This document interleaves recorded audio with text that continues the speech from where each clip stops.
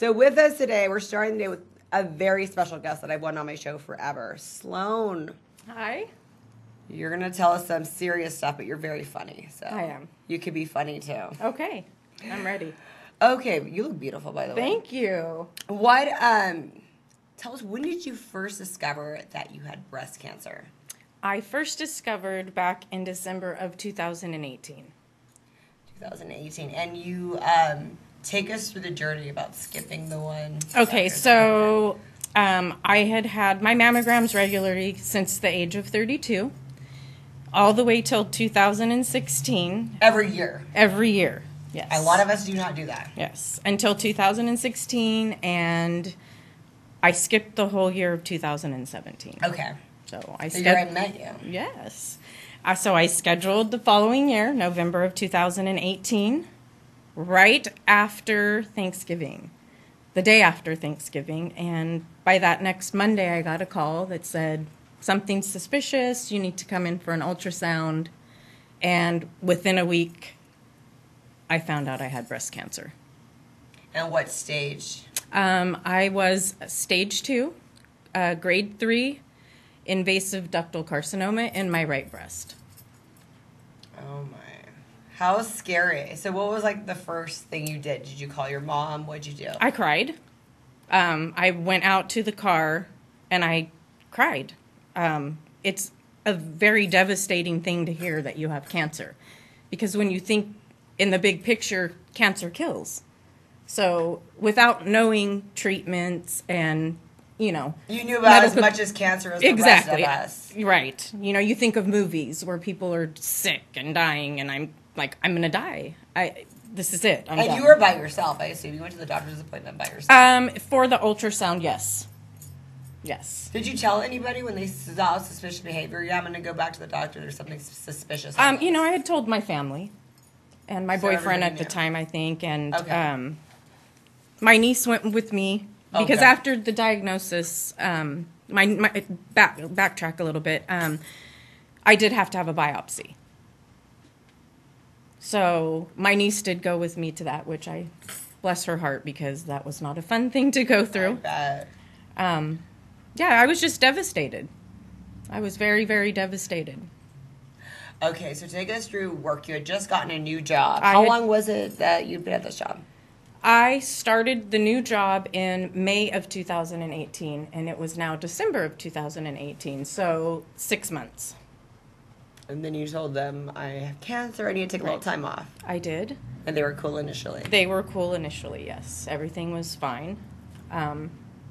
Unfortunately, I didn't realize that the treatments would take their toll on me the way that they did, and I was just unable to go back to work within a time frame that worked for them. So you did your treatments. How many treatments did you have? I had 14 treatments altogether. Wow. That consisted of my first round of chemotherapy was every other week for 4 treatments, and that was adriamycin cytoxan, which, if you know or hear anybody speak of breast cancer, a lot of women, they call it the red double. It is one of the more potent, I believe. They can't even put it through the IV machine. It has to be the adriamycin part. It has to be pushed through a huge syringe. They have to push it through. Well, I had a port here, so. Oh my. And then I got about a week off from that, and I started my treatment back in March of 2019, March 11th exactly. So around the 1st of April, I started Taxol, and that's every week, once a week, for 10 weeks in a row. Wow. Yeah, you lose your hair, you lose your eyelashes, your eyebrows, your self-esteem. You get chunky because they're also giving you steroids to keep you from being ill, and those they really take a toll on your body. You know, and I'm shocked. I have to say this, though. I really am shocked at how great you look. Oh, well, thank you. Because on the photo, you're like, oh, I gained weight. I look like this and that. You look great. You look slim. You look healthy. How do you feel now? You know, I still have some after effects. I get tired very easily. I have bone aches. I have neuropathy. This is the first time I've actually worn wedges in over a year. Oh my God. Thank you. Now I feel special. But I mean, overall, I'm trying to just push forward and move on. I did just have a breast reconstructive surgery last week on Thursday, so just a week ago. What a trooper. This is amazing. And everything's going to come together, and I can put that in the past. But, you know, it'll always be an experience that I hope in the future I can help other women when they're scared, nervous, you know. I just want to be able to be there for somebody else. And explain getting the double mastectomy and how your doctors felt about all that. Explain that process. Oh, okay. So the double mastectomy, I already knew at my diagnosis that that's what I wanted for myself. Which one had the cancer? My right. The right one, okay. So I already knew that's what I wanted for myself. And I met with the breast surgeon, and they wanted to push only having a unilateral, because their theory is, why mess with the perfectly good breast? There's nothing wrong with it.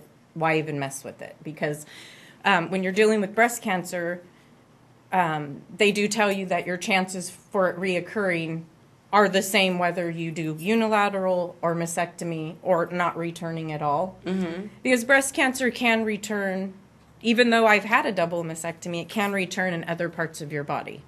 Correct. But it will be breast cancer. It might show up in your liver, but it's breast cancer, or your bones. Interesting. Breast cancer. How does that make it? Okay. How does that make it breast cancer? Is there a certain cancer that's in your breast that can't be in other places? Then it can move. It can move. Okay. It can move, and I do believe, I'm not quite sure about the brain, but I do believe it's bones, liver, lungs, and brain for breast cancer. Those will be other places that it would reoccur in your body if you've had a double mastectomy. So you can say, I have breast cancer in my liver. Yes. I have breast cancer I currently have a girlfriend right now. Her name is Paula, and hers metastasized. She's a stage 4, and it did spread to her liver and to her spine. Wow, that is just... But it's breast cancer. Oh, my. Did you make a lot of friends in the cancer world now that you're one of them? I absolutely did. The club you don't want to be a part of, but you're a part of, and you're close? Okay. I absolutely did. Lots of ladies, when you go in for treatment at your infusion center, you just, I mean... You bond. Yeah, you do. You definitely do bond. Unfortunately, when you're going through breast cancer, I just realized this last night that even when I was out and about when I could be, I always talked about my breast cancer. It was like the big topic, my breast cancer. And just through that, you know, other people overhearing conversations or whatever, I've also, you know, made friends. And I have friends of friends who call and say, hey, I know somebody who just got diagnosed. Can you please talk to her? She's scared. That's amazing. Mm-hmm. You took on, like, this role. Just because, I mean, you just took it on. I mean, and it's funny because I am on a lot of Facebook breast cancer support groups, and I love to just throw out my experiences, let these girls know that it's not as scary as you think. Like, I think one of the biggest things for breast cancer victims is when you go in and you get diagnosed, you have your surgery, you find out you're losing your breasts. That's the number one. But then the next is you move on to chemotherapy, and you find out you're going to lose your hair. And for me personally, that was more of a downer than the fact that I was going to have chemotherapy. Just losing my hair, losing my eyebrows, my eyelashes. And that's more real almost than your breast, because that's the first thing you see in the mirror. You can like go the whole day without actually like looking at your breast, but you look at this. Yes.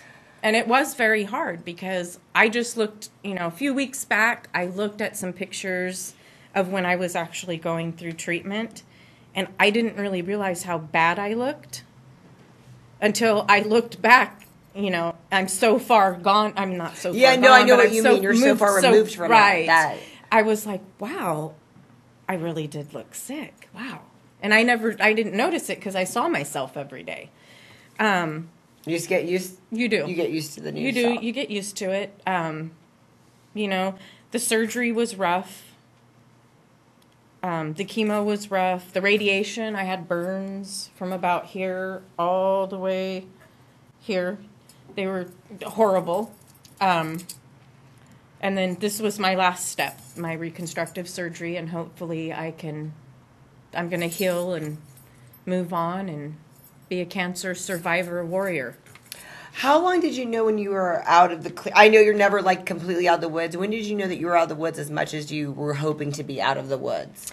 I think for me, personally, it was the last day of my chemotherapy, which was July 15th of 2019. Okay. I don't think you ever are really going to feel like you're out of the woods because, once you're faced with cancer and you get a diagnosis, it can always come back. Yeah.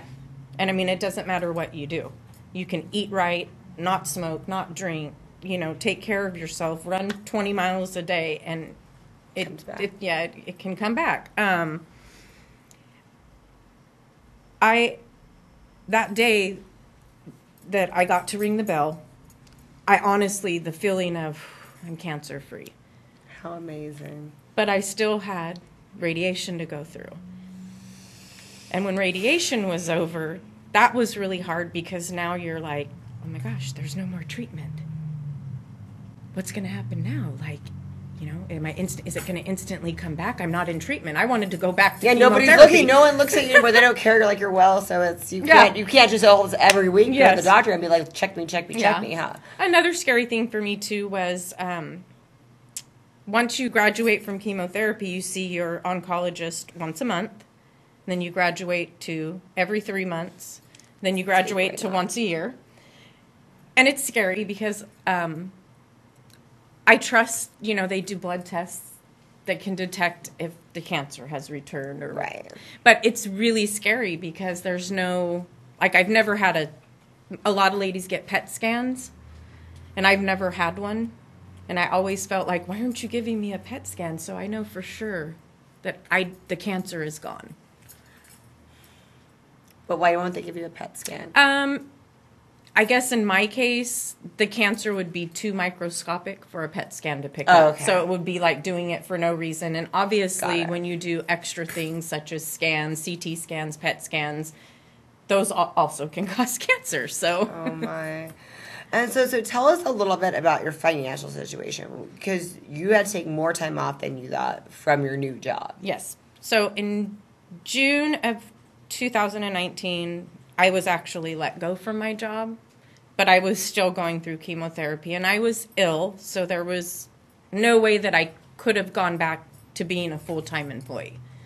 I was living off of state disability, and, being a normal functioning person who has worked since I was 14, I was living on a fixed income, and I had medical bills rolling in, and, you have credit card bills, and you got to put gas in your car because you have 18 million doctor's appointments every week. I had to put groceries on the table. My mom was helping me, living with me. I had to make sure the electricity was paid. It was a very, very rough time for me, and it still is because, I haven't found a job yet, and my last surgery was kind of a hindrance, because I didn't really want to start a new job and then be like, oh, hey, got to be out for 6 weeks because I'm having reconstructive surgery. Exactly. So by the grace of God, I have two dear friends, Julie and Jason Watkins, and they gifted me the most precious gift this past week. And thank you guys.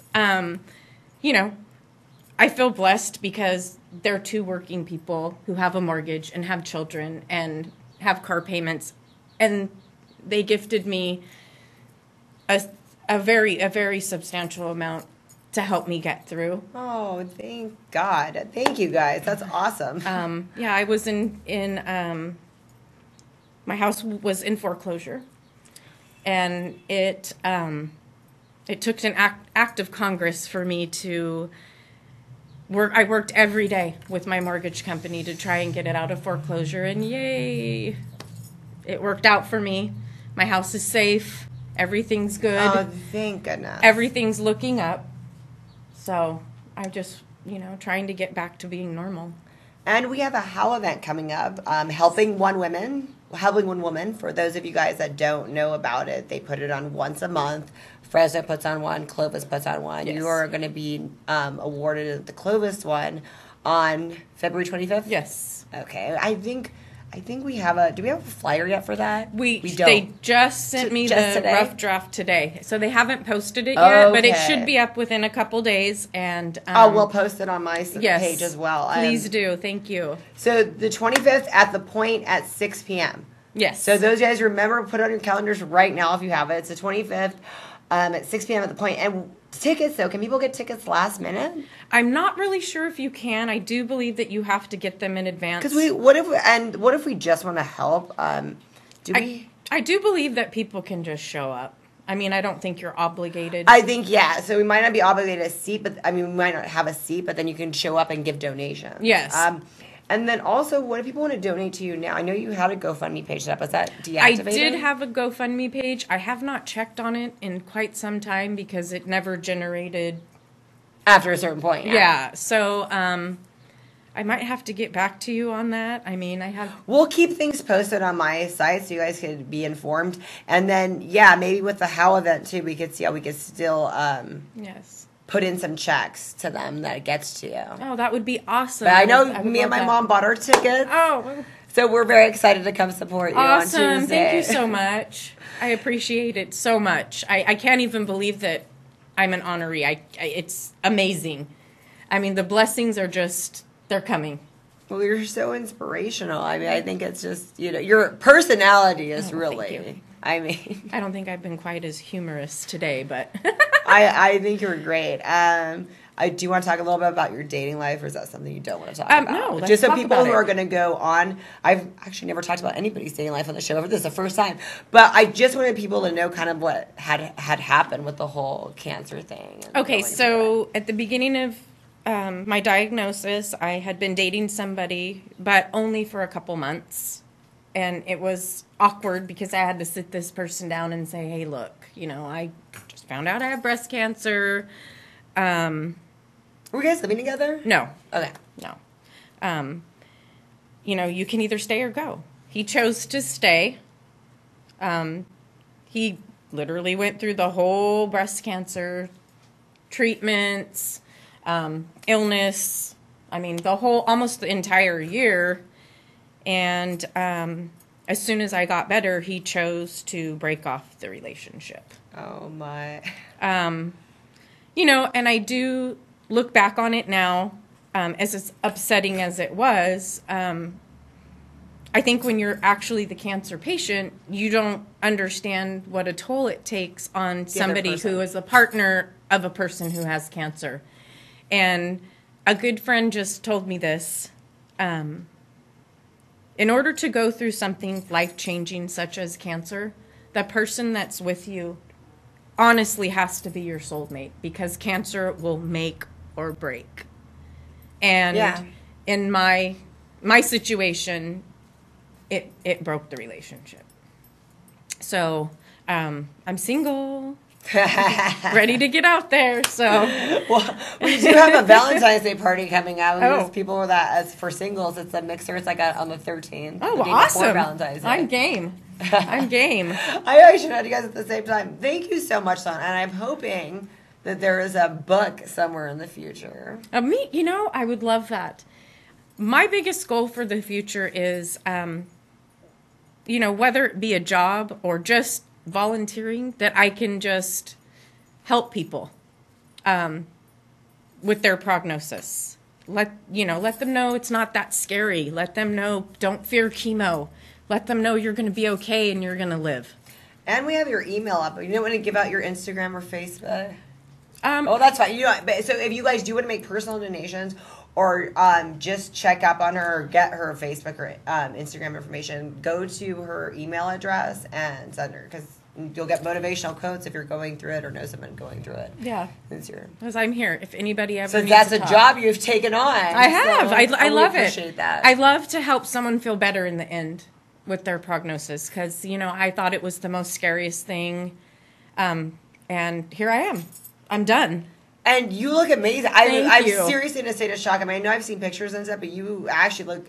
I mean, you look amazing right now. Like, we can go out in the town and people are gonna be like, "This woman was sick like a year ago," or no, you were sick less than like 6 months ago. You were sick. Yes.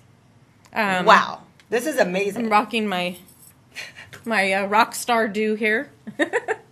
You look so great. Thank you. Thank you so much for coming on my show. Oh, I appreciate you having me. It was a pleasure, and I look forward to helping people and seeing people at my How dinner. And yes, go to How, February 25th. And I am looking for a job too. Yes.